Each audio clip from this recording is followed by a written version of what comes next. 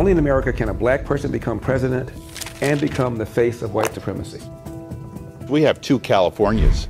We're kind of split right down the middle. Last Friday, I flew down to Orange County, California to do a live interview about the outcome of the recent recall election. I spoke with Larry Elder, the frontrunner, who also hosts The Larry Elder Show for the Epoch Times, and former Republican State Senator John Moorlach.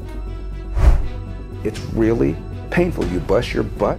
You look people in the eye, you say, give me money because I think I can turn this around. Here are my ideas.